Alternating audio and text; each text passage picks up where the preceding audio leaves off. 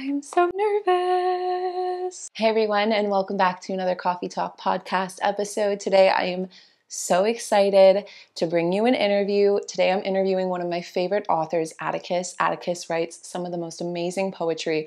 You've probably heard of him before. He's got a couple books out like LVOE or Love Her Wild, The Dark Between Stars, The Truth About Magic. Atticus is an anonymous poet who rose to fame through keeping his identity secret while sharing his art through social media and through writing and through books. And come to find out, he's actually Canadian. I always thought he was American because he lives in LA now. He actually is a fellow Canadian, which is really good to know. So he's gained a massive following. He's published several books. He's very popular. He's very successful, and I'm very excited to be talking with him today. He's about to tune on in about a minute or two, and he doesn't take very many interviews being that he's anonymous. So I feel nervous if you can't tell, but I definitely am very honored to be able to have this spot. I'm so excited to talk poetry, to talk life, to just talk all things. So let's dive in to our conversation with Atticus. Hello, are you able to hear me? Yes, I can hear you. Can you hear me? Yes, I can hear you. How are you? Good, how are you? Oh, I'm great. Yeah, it's a nice sunny day here in Austin, so good day. Oh, nice. I always thought you were based out of LA for some reason. You know what? I was for a long time. I was in Venice, but Okay. yeah, now I'm in Austin and love it. Whereabouts are you? I live pretty close to Ottawa in Canada. I used to live in Toronto, but just moved out here just after the pandemic, and I'm also loving the change. Oh, amazing. I love Ottawa. I went to school in Montreal and used to come visit often.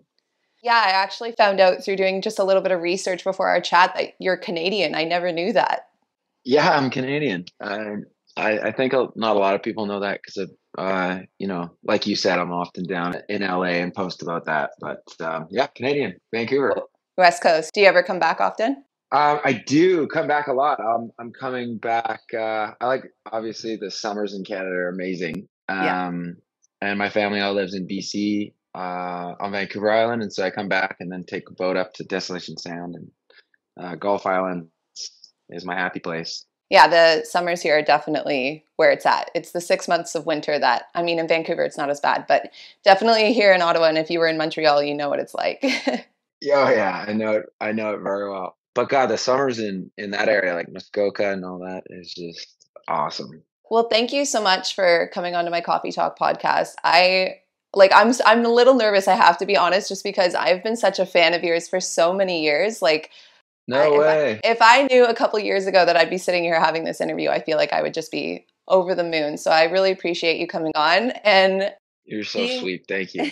being that my podcast is meant to feel like you're sitting and having coffee with a friend. So I do have to ask as my first question, if you were to walk into a cafe, or when you do walk into a cafe, what's your go-to coffee drink order, whatever it is? It's a good question. And like, I don't know if you know this, but I started my own coffee company Yeah. called Poet. Yeah. So Yeah. I'm like, I'm obsessed with coffee. And I think coffee is a key reason that I'm a poet and able to write poetry. I rely on it heavily. So right now, my go-to drink is a cold brew with like an alternative milk, usually oat milk or coconut milk. Okay. No sweeteners, just straight oat milk No, or straight. Yeah, okay. I feel like the Hardcore. milk gives it a little like je ne sais quoi. What about you?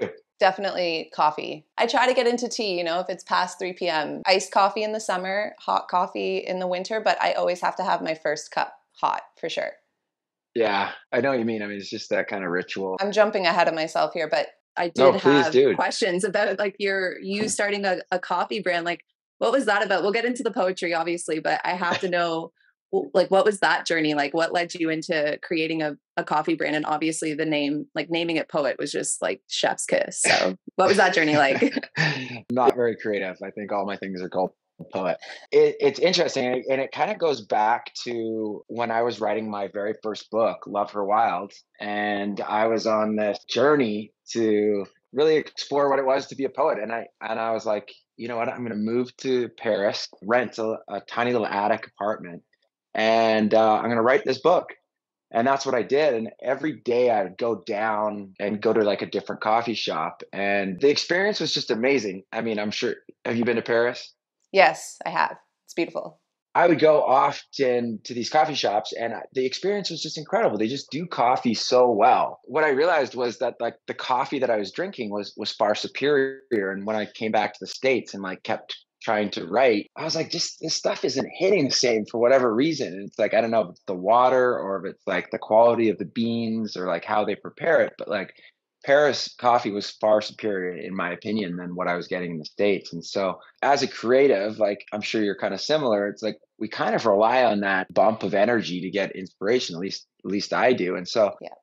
having like continuously bad coffee can actually really affect your work. As I went along, I was like, I want to create the same coffee experience that I got in France here so I can drink it. And so it actually like stemmed from me just wanting to have a higher quality cup of coffee, and I teamed up with this company called Bellwether, which is the first in the world, some of the first in the world to do all electric, zero emission coffee.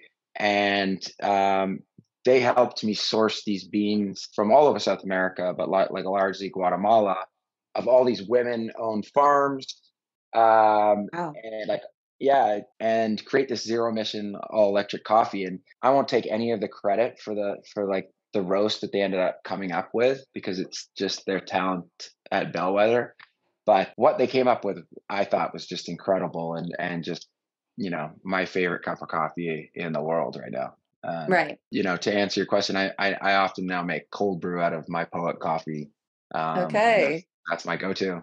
Yeah, I was I'll I send you was gonna some. ask. Yeah, that would be amazing. Super intrigued what you think of it, but I'll send you some. I'm sure it'll beat Tim Hortons out, no question. I miss Tim Hortons though.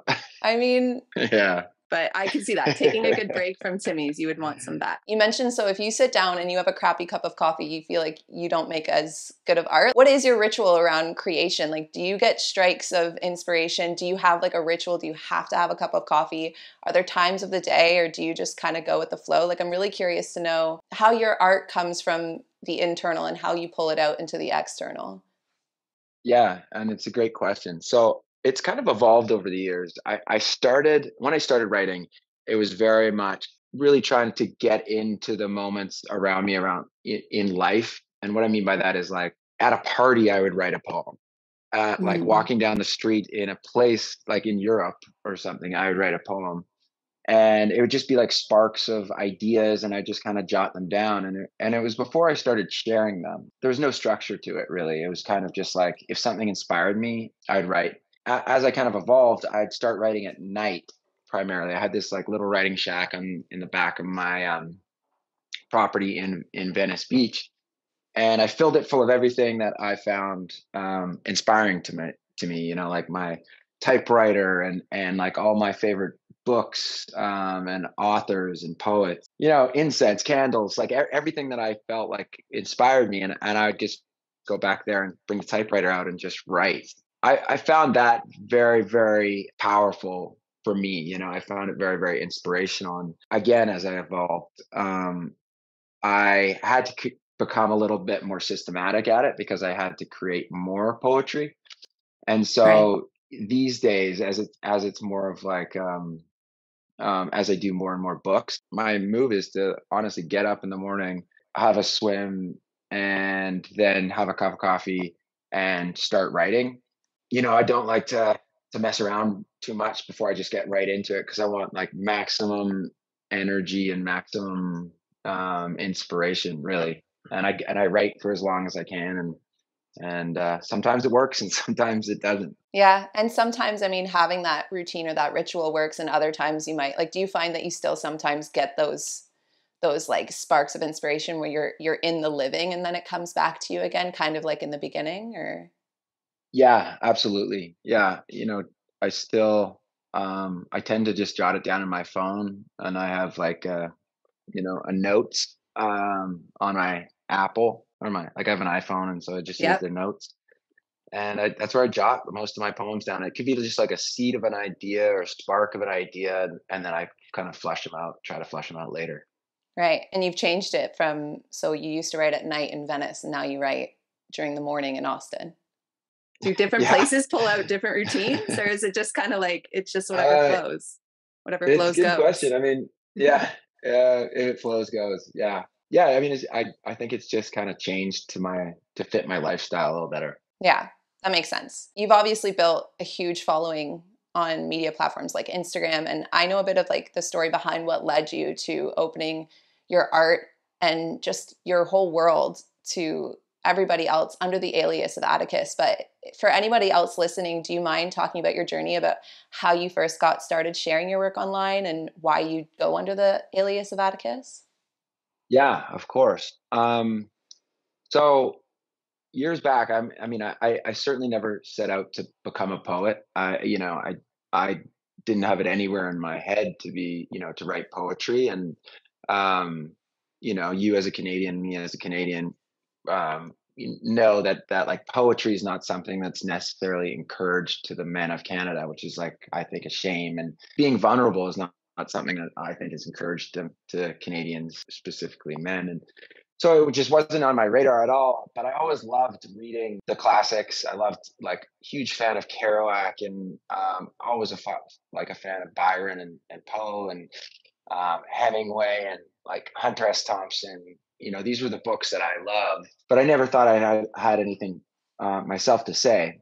And then I went on this trip to France, of all places, and I met this actor there named a guy named Michael Madsen, who's the bad guy from Kill Bill and Reservoir Dogs. Really, really incredible guy, and he's been through a lot in his life.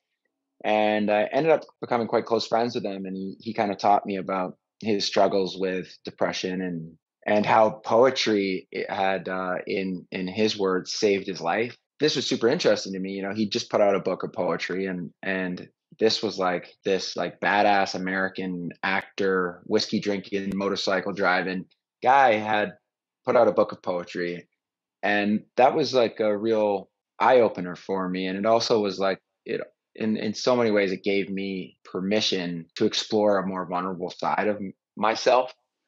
And so a few days later, I think it was like one of the first times I ever went to Paris. I was just walking down the street and started writing my own poetry. I brought that back, and like I said earlier, started typing it on a typewriter. And I was like, oh, Instagram was just coming about, and I was like, it'd be fun to just share this and see if I can meet some other poets and become friends and just like chat poetry online. I thought it'd be really cool to find a community, and I never expected it to grow, but it kind of took off quite quickly. It all just went from there, and I chose to do it anonymously, actually, because at around that time, a friend of mine, who was in a big television show at the time, actually passed away accidentally in a hotel room in Vancouver. It was a really hard time for a lot of us. He was from Vancouver Island, where I'm from. For me, it was like this. It was like complications of fame that led to him passing away, and it kind of really shook my world. So I was like, you know what, I'm going to do this as it grew. I'm like, I'm going to stay anonymous. I'm gonna see if I can share this work without having the recognition for it. And it was definitely an experiment. It still is, but it was kind of just important to me to do this for the right reasons, and to separate myself from any sort of fame or notoriety. And I think, looking back now, it's really helped me, have very little ego about this. I think it helps me write more vulnerably. I think it separates me from Atticus as a personified. And yeah, it's been a wonderful experiment and journey, and I wouldn't change a thing. Well, first of all, I'm really sorry about your friend. I could totally see how those complications of fame, and especially I think too with where we've seen like social media and media in general, just where it's taken off to in today's world, and wondering where it's going to go even in the next 5 to 10 years. Like there was no way of knowing in 2012 even what things like Instagram were going to turn into.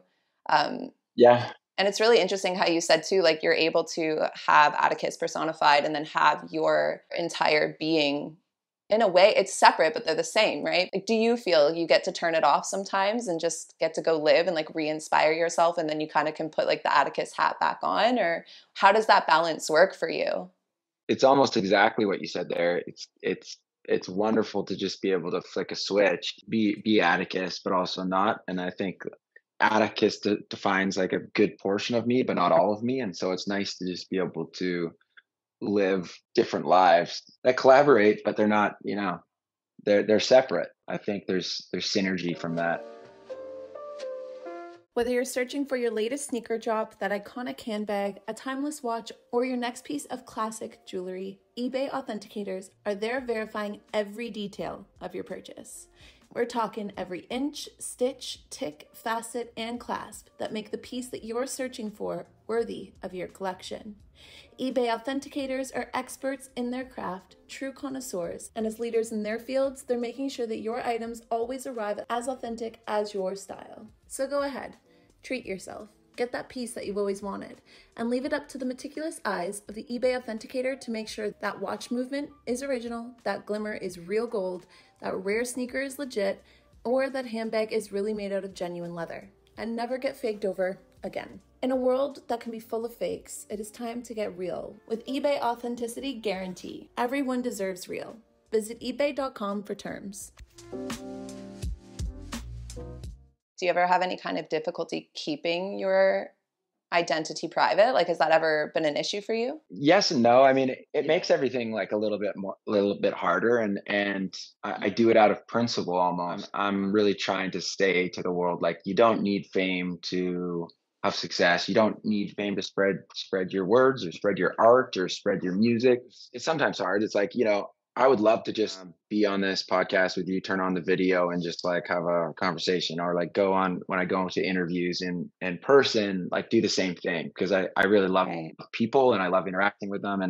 And that's the only piece I miss. And then, you have book agents and publicists and things being like, hey, would you ever consider taking off the mask? You'd sell so many more books and like all this. And, for me, it's not about that. And, I've been lucky enough to be fairly successful in other worlds. So for me, it's not about money or the necessarily success of Atticus. It's more about the principle. It is tricky and it is hard. And if someone finds out who I am, I'm not worried about it at all. And one incredible thing I've found personally with my audience is just like protectiveness. And I think they understand, like, here's a guy who lost a friend, that doesn't want to be famous, but still wants to try to spread goodness in the world. And so they're kind of protective about it too, which I've always appreciated and never really expected. Right. Well, I think it's interesting too that people would tell you. I don't doubt that if you were to expose like who you are, that it would obviously help you sell books. But I think there's also this sweetness to the fact that you are anonymous, because people can read your words and really put themselves in what you're saying, or kind of reshape what you've created into something that they feel or that they've experienced. And this is going to sound so weird that I'm tying it to this, but sometimes I feel like I will find a song or I'll hear like a band that I really love, and then I see what they look like, or I know who they are, or I watch the music video, and it all changes. It doesn't make it worse by any means. It just like it's almost like when you read a book and then you see the movie. It's like you create the world in your mind, and I feel like that's an added element of the creativity that you give to people with your art, is that you allow people to also kind of create their own vision of the words that you write, which I think is really cool. And I mean, you're still like, you're here, you're still doing like the personal side of it too, which is really, really cool. I love that you said that, because it's actually like one of my favorite parts about the anonymity is that people take the words and they make it, yeah, exactly like you said, they make it whatever they want. And a huge amount of people have gotten the words tattooed, and I've always loved talking to people about like, what's the meaning that you instilled on this when you put it on your body, or like, they're taking like something simple, and they're putting their own like art and meaning in it, and it Mm-hmm. becomes theirs and it's not mine. And it's like, and I think that's a beautiful thing, because it's almost like Atticus exists separate, like from me, separate from everybody, as just this, like you said, whatever you need him to be, or whatever you need her to be. Yeah. Um, Actually, it reminds me of this time I did a talk with a mask, and my mask was reflective. It was in New York or something. And after the talk, this woman stood up and she said, I don't know why you chose that mask, but I think it's beautiful that it's reflective because people can see themselves in you. Right. And I was like, wow, that would make a good poem. But it's also, I love that. It's kind of what art is. It doesn't belong to the artist necessarily. It's like it's in the perceiver, the beholder. Yeah, it's interesting too how all of these like choices that you've made just so happen to have like so much depth to them. It seems just so serendipitous, like wearing that mask even and not even realizing it was reflecting back out, and it ended up being such a like profound, it had a profound meaning to it. You can put your art out there, and regardless of what you read about your books or you read about your art, it's never going to be personal because it's you have that separateness, which I think is really cool. I mean, should you ever decide to embrace and be like, yeah, okay, this is who I am, obviously that would be just as cool and unique and interesting because we're all so individual. But I think it's so cool what you're doing and that you've kept it this way.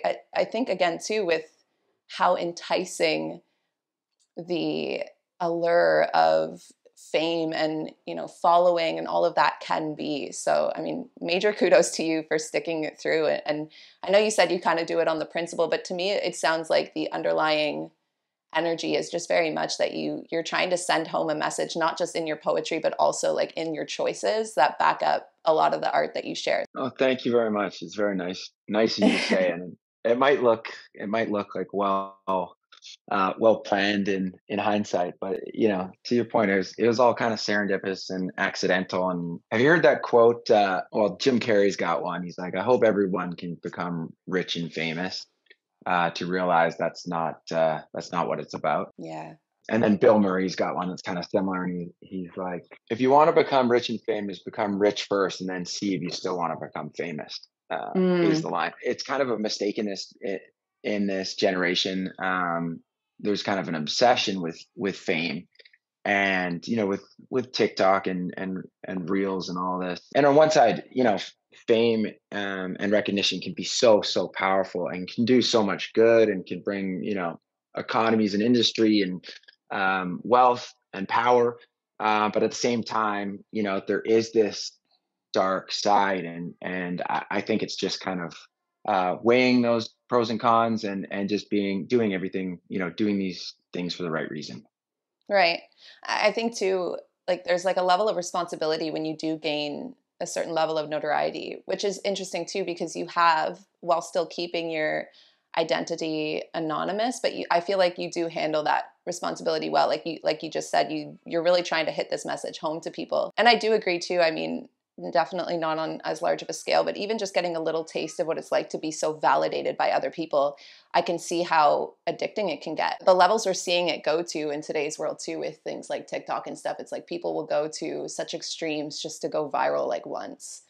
And it is, I Yeah. think if everybody did get a chance to have that, to see what their choices would be, I feel like it's very interesting to see how people use it for good and how people can get stuck in not necessarily using it bad intentionally, but I think it's just like you get stuck in the parts of yourself that might be like unhealed. So people try and fill those voids with So whether true. it is fame or money. You brought up some really good quotes, but I'm curious now, bringing it back to poetry. You mentioned a couple poets that you were really inspired by and you loved reading. Do you have like favorite poems that obviously aren't yours that come to the top of your mind when you get asked that question? The poem's name is called "A Poem Amory Sent to Eleanor, and which he called Summer Storm." It's like faint winds and a song fading and leaves falling, faint winds and far away a fading laughter, and rain and over the fields a voice calling. It goes on, but F. Scott is one of my maybe my favorite writer, and just like the cadence of his work. I don't know if you had to read Great Gatsby Yeah. in school, but if you get a chance, reread it and just like sit with some of the sentences that he shares in all of his work. But it's so lyrical and it's so beautiful and thoughtful, and it's almost like he could have been a musician and in a different life. But Right. yeah, F. Scott Fitzgerald is wonderful.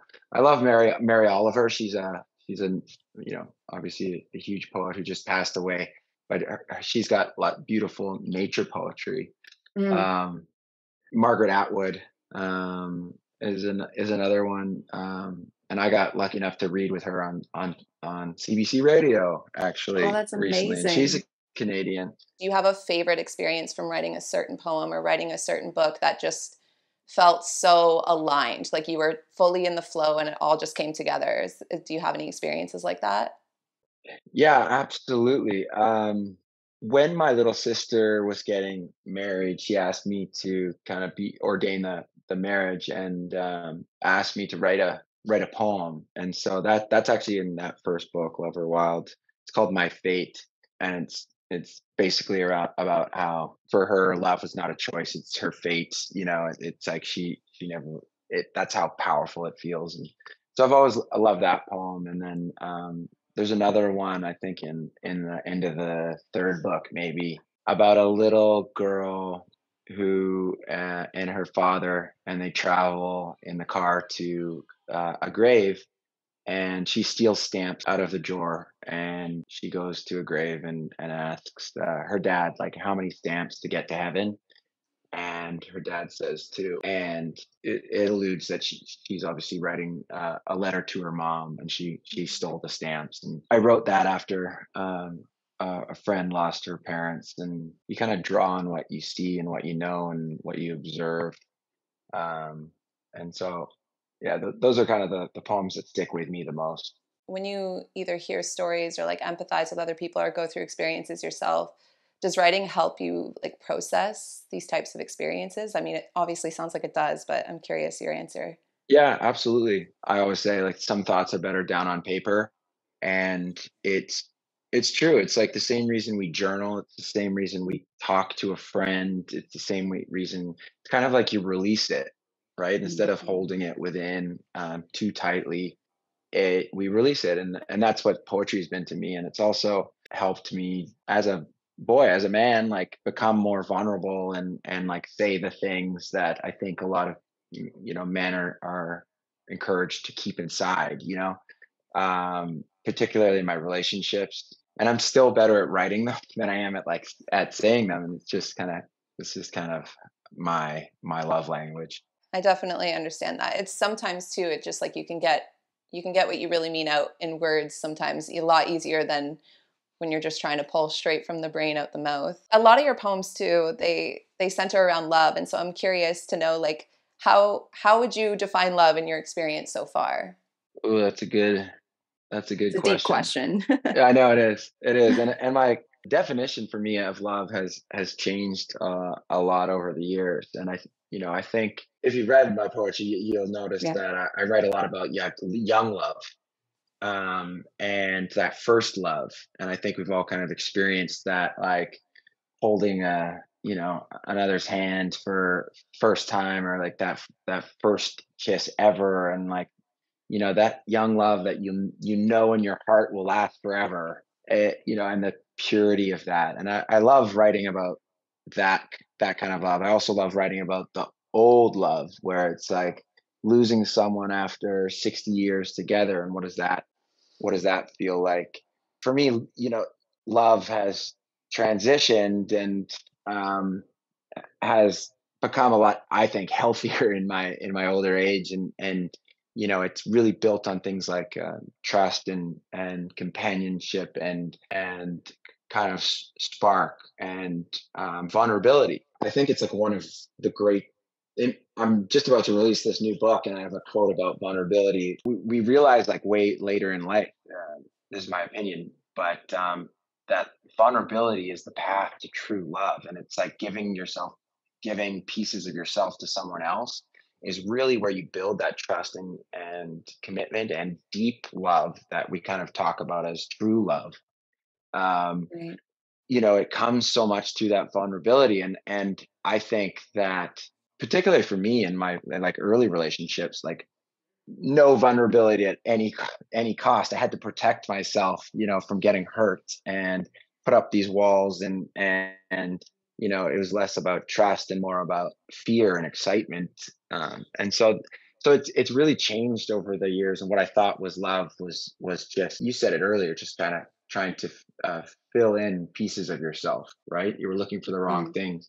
A big piece of my journey is realizing that, like, you don't get into a relationship to find someone to fill the pieces of you're missing. It's like you come into a relationship as whole as you can possibly be, and show up as that whole person to another whole person, as you know, and be two whole people together and encourage each other to be whole, if that makes sense. Did you write a lot about this kind of love in the book that you're releasing? Yeah.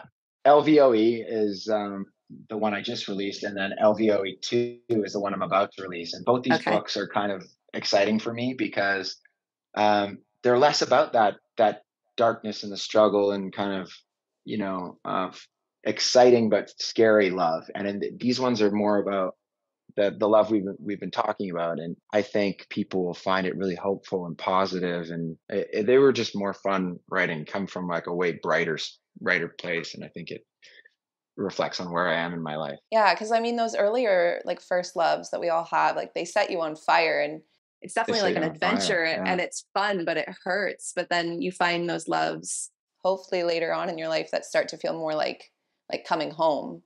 And so Yes.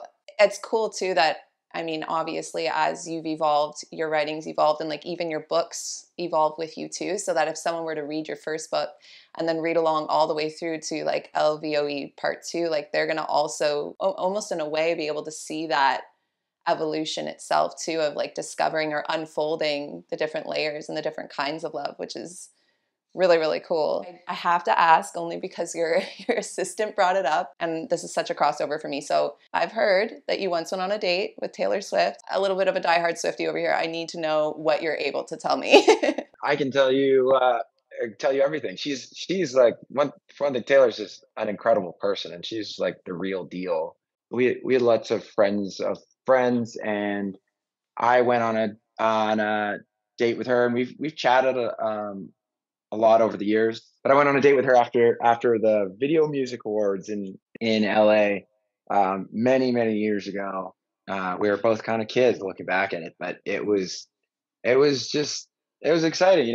She's awesome, and I think as a Canadian, I think she's got a very similar, like, irreverent, like, goofy, sarcastic humor, which I'm sure as a super fan you pick up on. But Yeah, that's like the real deal. That's like who she is, right. and in any of the interactions I've had with her at all, and it's very like minimal. She's a wonderful person and very uh, pure, and I think that's the main reason she's been so successful, is because she's not lying about any of this stuff. Right. She's just telling the truth, and I think that's like with Atticus, it's kind of what I've always tried to do. It's like you can say whatever people can like it or not, but I'm out here trying to tell the truth. Yeah. So and I think if you tell the truth, people can, it doesn't matter if they like it or not. It's like, this is just my truth. It's like, how can you tell me what is my truth and not? So, anyways, yeah, it was wonderful. She's awesome. She's super fun and cool. So you're a huge Taylor fan? Oh yeah, I've been a Swiftie for like since Teardrops on My Guitar. It's been a long journey there as well. So when I heard that, I was like, I was trying so hard. I was like, I'm not gonna go there. I'm not gonna go there. But I just had to. It sounds like you have a lot of really like cool friends in the industry, and so I'm curious. Do you have any other mediums that you use to express yourself without like giving? I don't know if you. I don't know exactly what they would be or if this would give anything away, but like, do you have other art forms that you like to use to put your expressions and your vulnerabilities out to the world? Yeah, it's a really good question. I haven't been asked that before. I used to make a lot of like videos. I spread my art in videos. I don't have, not necessarily, like, I wish I could say like I'm a great musician or a great sculptor, but I'm not. And a lot of my creativity comes within like in business, Okay. like product, coming up with products or companies and things like that. I think you know Poet Coffee was a good example of a really fun, creative outlet. The Poet Wine Company was just the same thing, and like a lot of the stuff we make in the merchandise are just like new expressions of like, how can you weave poetry into these different industries. That's been really fun, and I announced it recently, but it's coming out pretty soon. I have this journal that I'm really excited about called Spark, and it's a one sentence journal, and it's been a really fun creative journey because I'm someone who's like a lot of us out there have just struggled with ups and downs in my life, depression, anxiety, and call it whatever you want. But Mm-hmm. I think more common these days, and it was largely in my youth. I think youth's a pretty scary time for a lot of us. But one thing I did back there was I took out a journal, and I used to write like one sentence. Anytime something good happened, I'd write a sentence. It was just like a little spark of an idea, just being like, went sailing with this person, so fun, like, whatever. And I just write. What I found is I just like filled up these entire journals, and I'd find myself going back to them, especially when I was like down, and I'd Right. reread these journals, and each one of them would spark this incredible memory that I probably would have forgotten. And what I found was I just read through them, and it was just like these sparks of kind of serotonin, dopamine, you know, positivity. And I found it was such a powerful tool for in mental health and just like Mm-hmm. happiness. And I found that journal a few years ago, and I was like, God, I want to recreate this for other people. And so we worked on it for a few years, and are finally releasing it. But like, I hope anybody or like somebody or lots of people. I hope they find this as a really useful tool, like I found it. So correct me if I'm wrong, you write like a sentence a day that encapsulates like what your day was. Yeah, it's Is not that even the that. idea? It's like it's close to that. It's Spark one sentence journal, and there's prompts throughout it, but like a lot of it is just like list a spark here. So anytime like Okay. um went on coffee talk and had like such a good chat. Right. And it's just a kind of like a positive memory. Like went to France and drank wine with these people. Just Yeah. like just enough of a spark to ignite that memory. And it doesn't need to be Right. every day, doesn't need to be every week, but every time you can think of, you could a couple weeks could go by, and then you could just load it full of 10, 20.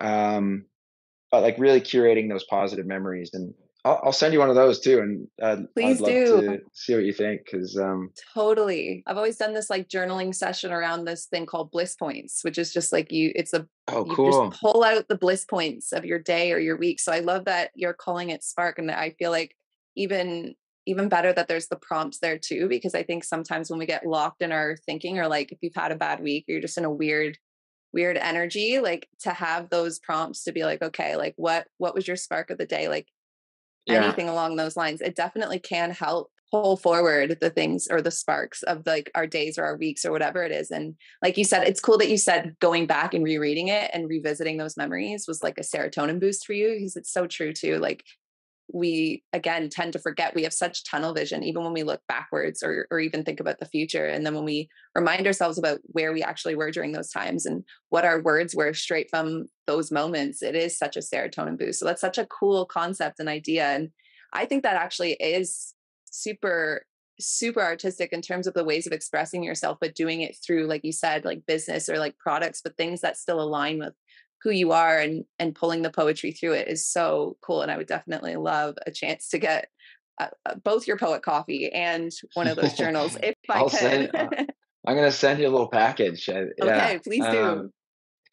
Yeah, no, I mean, it's all that stuff. It just, it's just fun, and it's really pure. I never do things just to do them at my age. Like I'm just I do things that inspire me. And so, this I felt was really important, and I wanted to do it. And I got a cool partnership with Do More Diamonds. I bought into this wedding engagement ring company called Do More. That's And amazing. they're the most ethical diamond company in the world, and they make beautiful stuff, and it's like all non-conflict, and they do like largely lab diamond, and it just made sense to me. It was like Yeah. I talk about is love and poetry, and Yeah. people use this stuff for weddings, and I'm like, let's do something fun in jewelry, just as an example of. I just love putting creativity into that where I can. One of my finaling like questions for you was what's coming up for you in the future, and I feel like you did you mentioned a few things here, but, and I know I definitely can empathize with how odd it can feel sometimes to have people just like throwing compliments your way. But I do think it's really cool that you set such an example, being that, again, you don't have to do things ethically. You don't have to pull through like your values and the choices that you make and the things that you create. But even hearing that you're choosing to do, I mean, the coffee roast, obviously, but also to like the diamonds, like you're doing it all ethically. And there's nothing like your face in your name. I mean, your alias is, but it's not tied to it. So I think that that's so cool that you not only create the art, but you also stand behind like the ethics behind it. You practice what you preach, which I think is really cool. Very nice of you. I'll choose my other question then to end with, which is when it comes to like your following or your readers, or I mean, even anyone listening today, what do you hope people will take away from your work, the things you create, your poetry? Like, what kind of larger conversations do you want people to make around things like love, relationships, and self-discovery? Yeah, that's a wonderful question. I mean, I think it's a variety of things, and at its very core, like I hope somebody could pick up a book or see a poem on Instagram or something, and just feel like a little bit better about than they did before. That's like Atticus at its simplest core. I can do that a couple times. I've succeeded. I think on like a bigger scope and scale, I want to bring more poetry into the world. I want to encourage um, men and guys, and I say men and guys, but it's just like the masculine, or like just encourage people to be more vulnerable, Yeah. um, and to express themselves, because I think so many people don't. And then I really encourage people to, if they want to become famous, to really think about, why am I doing this? Am I filling something that's missing from somewhere else that fame will not fill? Or am I doing this because I want to be a face for good and change? All of these things I think are kind of my mission, and I'm very imperfect at all of them, but try try your hardest to do these things. So very nice of you to Yeah, say those things. So thank you very much. of course. Well, I can tell you for sure that it translates through, I mean, the screen, through all the things you do create. And then without giving like, again, I never want to breach your privacy, but I'm also just curious if I have time for one more question, like Yeah, of just course. yourself as a soul moving through the world, like what's next for you personally? Good question. I think my next adventure is like a family, like having some kids, and I think that they're going to open up a lot of poetry, I would Oh imagine. yeah. Oh yeah. I'm sure they will. Yeah. Yeah. So I'm very excited, like very excited about that. Oh, that's Can so I turn it exciting. around? What about you? I mean, I actually just had a baby myself back in September. So right Wow, now it's congrats. just, I'm just learning how to balance it all now, but I cannot wait for Atticus parent poetry. Just like, even just in general, the love, the level of love, the evolution of love. Like, I'm so excited to hear it through your own words afterwards, because I definitely feel like it unlocked like a whole new depth of love for me as well. So I just, Oh, that's so cool. I can't wait to read all about it through your words. It'll be amazing, I'm sure. thank you, and I'm very excited. I'm very excited about it. It makes me think of that. Like Ryan Reynolds has a very funny quote about like his love for his wife, and how powerful that was until he had with his daughter, and he's like how that just changed everything. He was like, I would use her as a human shield. Yes, period. Have you Exactly. heard that? It's like he does Yes. it. I mean, it sounds insane out of context, but Ryan Reynolds does it in that. He just loves his family so much. It's a Yeah, beautiful thing, right? 100%. Also, Yeah. Blake and Ryan, like their humor towards each other is hilarious. But yeah, Oh my I feel God, like it's I it's gathered the all the best. context. I would do the Yeah. same with my partner for sure. Yeah. Yeah. I mean, yeah, their relationship is amazing. What, do you have a boy or a girl? Little boy. Oh Yeah. man, congrats. And he's So the cool. best. He is the I love best. it. I put headphones on so I wouldn't get too distracted. I'm sure he's been babbling in the background this whole time. I Ugh. wouldn't be able to tell you, but yeah, it's the best. And I hope I hope it's everything for you. I genuinely cannot wait to read how your poetry will evolve again when that happens. So Oh, Thank you. Thank you so much for coming on and having this conversation. This just like made my whole year. I Oh, had my son last year, so I'm allowed to say that. So this just made my whole year. I've been such a fan of yours for so many years. I think I picked up your first book back in, I want to say it was 2018, and since then wow, that's I've been crazy. I such love a big that. fan. So this was amazing for me. I loved the opportunity to get to chat with you, and I think everything you're doing is amazing. So thank you so much for coming on my Oh, podcast. it's my pleasure, and I really enjoyed chatting with you. So thank you.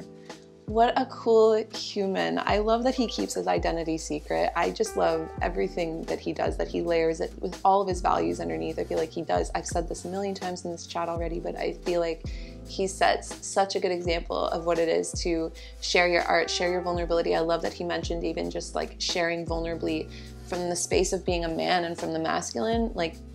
Just so many good nuggets of wisdom in that conversation.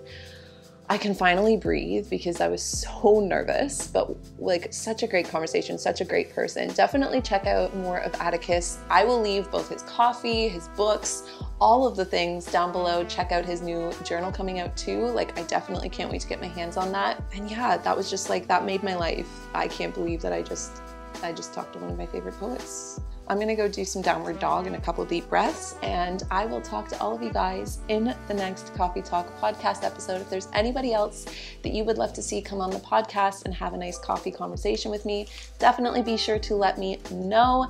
And outside of that, I'm cheersing you all the rest of my cup, it just turned itself into a cold brew, that's all. Although, I feel like Atticus would tell me that this is probably shit coffee for writing now, but that's fine. It's fine. I'm still gonna drink it. And I will talk to all of you guys in my next episode. Bye.